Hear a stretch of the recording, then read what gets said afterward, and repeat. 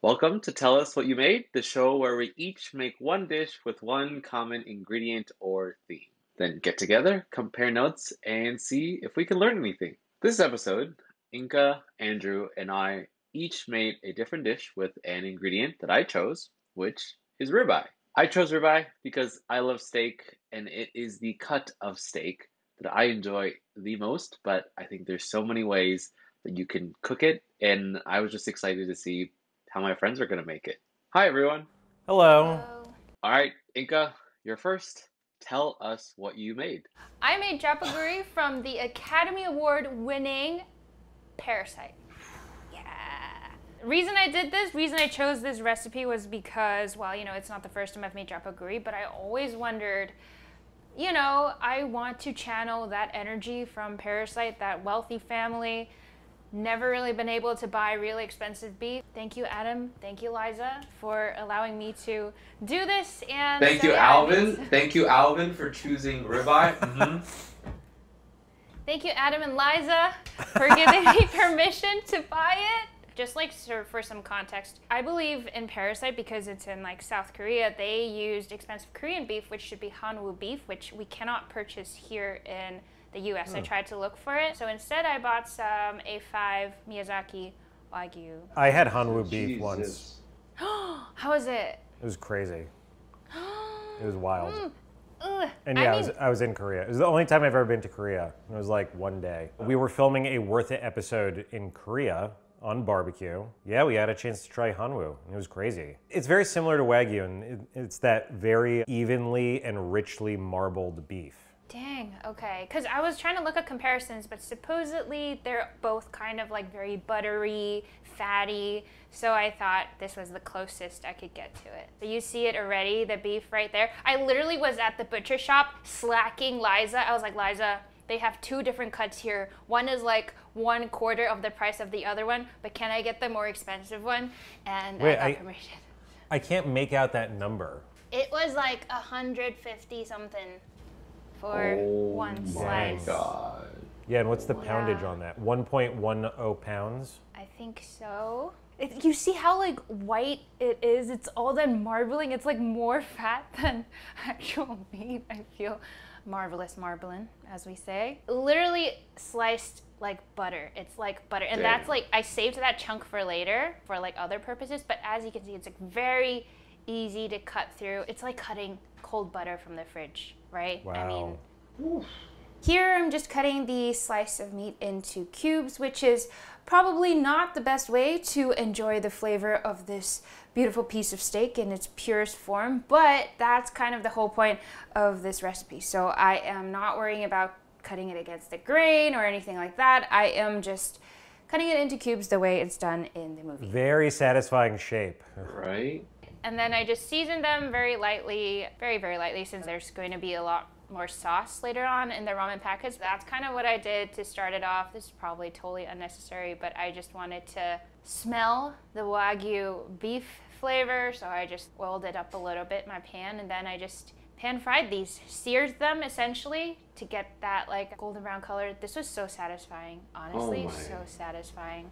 It's so like little perfect cubes. Oh, wow. Just rendering in its own fat, and Oh my God. just to get that beautiful golden brown crust on the outside. And then I started cooking the ramen, and the Neoguri package is actually from Korea, so my friend sent it to me from Korea. There's this like little piece of black thing that fell out first, and I was like, what is that? It's kombu. It's just seaweed. I think the ones in Korea are like the fancier versions. We don't have them over here. Essentially the step is just cooking both of the noodle packets and the little dried veggies over there. Chapaguri is very indulgent, right? It's essentially just like noodles and beef. There's no vegetable other than the dried vegetables that come with the packet, so I didn't try to make this healthier. I just went straight for it. So cooked the noodles until they were softened, and then I just drained them. Did not rinse them this time because I kind of wanted that like starchy water clinging to the noodles. In the same pan with all that beef fat, I just tossed in the noodles. There's also like little bits of seaweed there. And then I just gave it a good toss to coat it in the oil. That's when I added in the seasoning powder, both of them. Why do you use both? The Neoguri and the Chapaguri? So, What do they do? Because Chapaguri is essentially both of them. It's both of the flavors, the Neoguri flavor and the Chapaguri. So Chapaguri is like jjajangmyeon flavor, right? Neoguri is more like seafood broth based flavor. And the thing with this one is that I actually didn't add full packets of both of them because then my sodium level would have been like, phew. But I added all of the Chapaguri one and then like half of the Neoguri one. So then, you know, trying to control that salty level there. But yeah, Chapaguri is essentially mixing both of these flavors and they actually surprisingly go together really well. And then I added, you know, the remaining noodle water in there to get it extra saucy like cooking pasta. And then... All right, give it a good toss. Make sure it's all coated. You get that shine. Around then is when I added in the beef. This is honestly like, it's like the juxtaposition, right? Of like just like really expensive beef versus like $1 noodle packets. Yeah. That's the beauty. It kind of represents the movie in a way, right? Exactly. It's like two worlds colliding. I just never had the luxury to do that until now, and so I thought, you know, I have to add in a little bit of truffle oil to finish it off to get it extra shiny. Because Chapaguri, usually you add in oil at the very end to give it that like extra shine. So stepping it up a little bit. You see that? Oh my god, did you see what I did? I tossed the oil aside. That's what I did. You guys, that's pretty much it. I didn't want to add anything extra. I wanted to really taste the Wagyu flavor with the seasoning packets. Really loaded it up. Was very generous with the beef, as you can tell. And then I just, wow, I'm like actually like salivating. You guys, it was, look at it. Oh, I added some sesame seeds. I ate it all up and it was so good. Each bite was just coated in that like beef fat, which added so much umami flavor. It was really good. So that was my my ribeye dish. A very, I was gonna say accessible, but I guess not because of the beef, but otherwise accessible dish. It's like if you took the price of both and just moved the decimal point, it would be equal, right? It's probably like, you know, $1 to $2 for the noodle packet. It is exactly what the movie is about. How, because it's like such expensive beef versus like Chapaguri is something I think that is commonly known for like, you know, like college students and like people just eat casually at convenience stores. I think I would have also been happy just like eating it with like a nice piece of ribeye, you know? Where's mine? It's your episode, Alvin. You could have done it. I'm sure you have something amazing coming up too. It didn't cost $143. I didn't say anything throughout the whole thing because I was like one half side I was just so jealous. The other half was just speechless. I was like, oh my god. I can't tell if I should be angry or overjoyed. But that was great. I really like that you went and you did what they did from Parasite. Not only did you make Chapaguri, you did what they try to do in the movie, and I think that was what was really cool to see. Someone actually doing it like that. Thanks for the opportunity. Thank you for choosing ribeye. All right, so moving on. Andrew, you're up next. Tell us what you made. I made a bone-in ribeye on a charcoal grill, which is something I've never done before. Ooh, charcoal grill. Yeah. Okay. I made ribeye before on my stovetop in like a heavy steel pan, but I've never done it over a grill of any kind really, but especially like a charcoal grill with lump charcoal. It's more of that like natural cooking thing. And I wanted to try it out. I was at this butcher store. It's this place called Gwen that we filmed with for Worth It before, and I've used their stuff in various videos. I've bought like butcher stock from them and stuff like that. Here's my opinion on steak, which I've only recently realized about myself, is that when I really think about what I desire from a really great steak, it's really just the taste of fat and salt. And like all of the meat, I can sort of take it or leave it. In addition to making the ribeye, I saw that they had this bone marrow there, so I got a couple of those, which I'm also going to make on the grill and eat with just a little bit of salt and parsley, which is how it's served at this restaurant I've been to in London called St. John. Here's the actual ribeye. This is an 80-day dry-aged bone-in ribeye. They do the dry aging themselves there at Gwen. You can see it's very thick. And I think the price of this was very similar to yours, Inga. But this was like well over 2 pounds, I think. It's an impressive piece of meat. It's a big old meat lollipop. So I salted it and I let it sit in that salt for a good long time.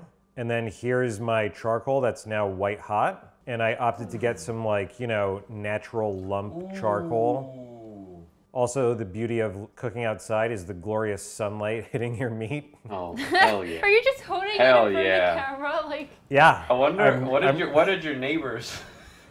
I don't know if anybody saw, but like a caveman. I feel like if you see somebody do that, you know what they're experiencing. The challenge I realized with cooking over an open heat source, which is what charcoal is, right? Essentially cooking over a flame, is that as the fat on the steak renders, it's going to drip down and cause these flare-ups. It's not good. It's gonna make the steak cook unevenly. It's essentially fat burning too, so you're getting like burnt fat flavor all over everything.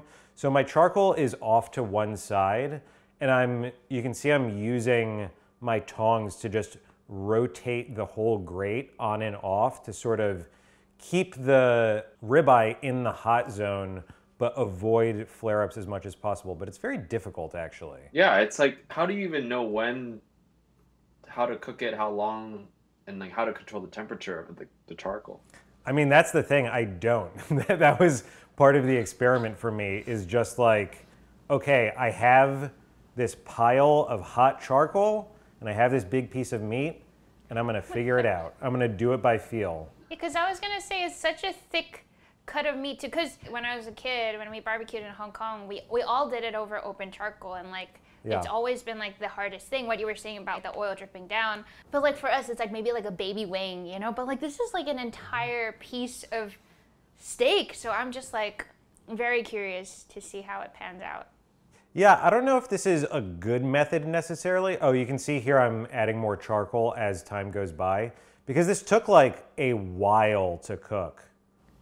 Oh man, oh Wow. man, oh, And so the other Jesus. good thing about having it bone in is that you have this built-in handle to move the meat around. I found that very useful. Oh, and hopefully Lord. you can see the surface there is just like sizzling as I'm moving it into the hot zone and like getting that hard caramelization and then moving it off. It's just like the whole surface is just fizzling with bubbling fat.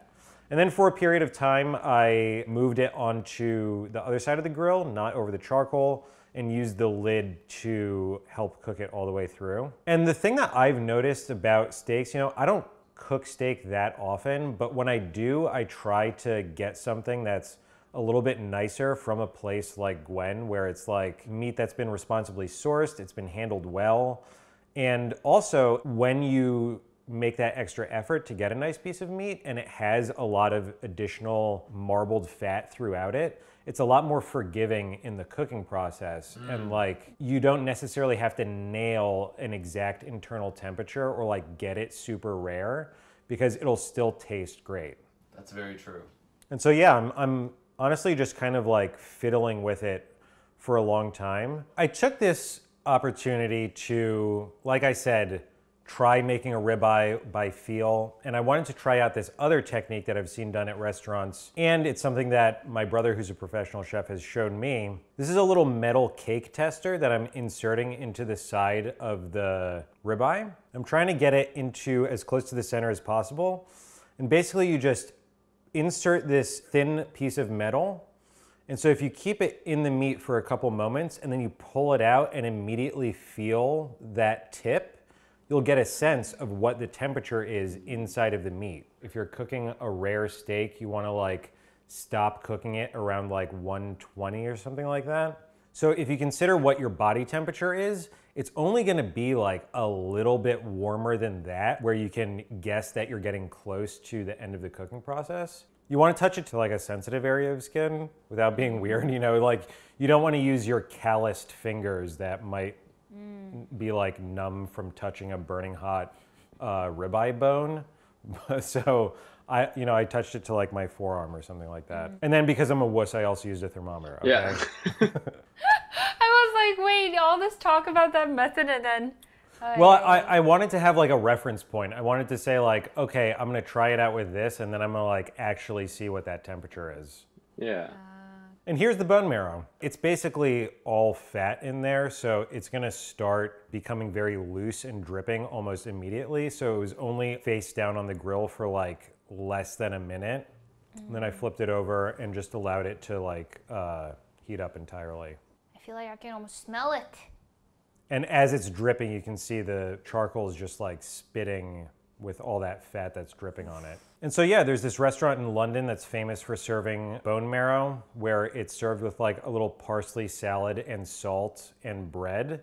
So that's how I ate it, by just taking a little knife, scooping it onto the bread. It's mainly just about this taste of the fat and the salt. And to be honest with you guys, like I could just eat this and like leave the ribeye. Oh, good. Great. I'll pick it up. Now it's time to slice. Let's see, let's see. So first I remove it from the bone, if I'm remembering correctly. You might recognize that knife. Yeah, I was about to say. The ribeye is actually that part that I'm more closely gripping with my left hand. And I forget what this part's called, but there's like the area around the ribeye. Ribeye cap? Yeah, Yes. ribeye cap, yeah. You're holding the eye. It's the eye in the cap, but yes, Inga is correct. Ah, thank you. There's the cap, and I just slice this into chunks. Speaking of delicious fat flavor, the cap is where it's at. I think that's the best part. And so here I'm just trying to figure out where the hell the grain is and to slice my ribeye. And I think I immediately put that piece in my mouth. Classic. I feel like it's real hard not to do that when you're slicing steak. Oh, I don't know yeah. How? That's the chef's treat. The sun had set at this point, so I know that this meat looks just gray, but I promise that it was not. The nature of the way that I cooked it, it was never gonna have that super contrast between perfectly medium rare and the crust on the outside.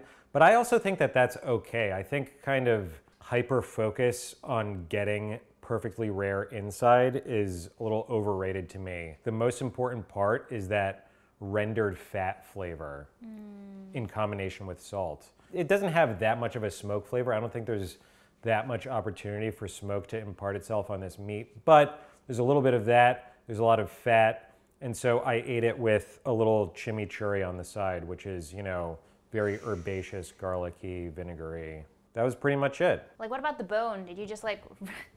I'm just like envisioning like that bone still there. Is there still meat on there? I would have wanted to. Oh, yeah.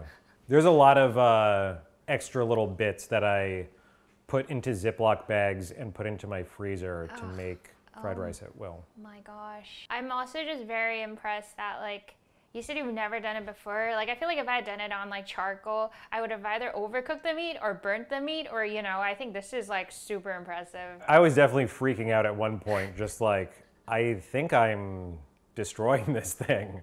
Well, it came out great. Anyway, thank you, Adam. Thank you, Liza, for giving me this opportunity to cook a very expensive steak. Last but not least, Alvin, tell us what you made. I made a hand-chopped ribeye burger. Ooh, exciting. I love steak, and as someone who loves steak, if I get a really, really nice steak, I am definitely treating it similar to the way you did, Andrew, giving it just some salt, some pepper, grilling it, and eating it like a steak. But sometimes there might not be that available, or, you know, maybe people don't have a butcher shop that sells prime, and this is the kind of ribeye that you might get at a store. And there's nothing wrong with this kind of steak, but I think I wanted to try to see if I could take a steak with maybe less marbling and more maybe big chunks of fat that might not be as enjoyable to me as a well-marbled steak, and see if I could give it a treatment and still make it almost that experience. So essentially what I did is that I took a ribeye and I chilled it and froze it a little bit so it's easier to cut and slice. There's big hunks of fat, there's big hunks of meat, but there's not a lot of marbling. And I like the idea of chopping this by hand and making the pieces small, so you're almost marbleizing the mixture, if that makes sense. You're cutting all the pieces very small so that when you mix it up, the fat and the meat are now a little bit more evenly dispersed, rather than if you eat it like a steak, you're going to toss out all the fat and you're going to end up with very lean meat. Oh, So interesting. yeah, so that was the idea. And it kind of looks like pancetta, which is kind of interesting. And these are very, very rough chops, but I'm just literally hand chopping with a knife. There's no blending, there's no grinding. The heat of your hand, the heat of everything starts to make it look like ground beef. How long did it take you? 30 minutes. Not Minutes, not but bad. probably, yeah, 15 minutes if I had your knife.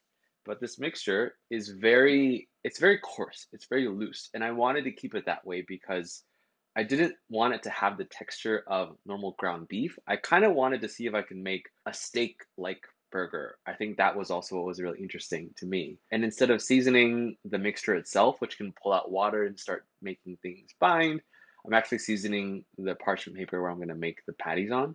So Hmm. these are quite big. These are not a smash burger. Usually I like to make those kinds of burgers, but this one is a steak-like burger. So it's quite thick.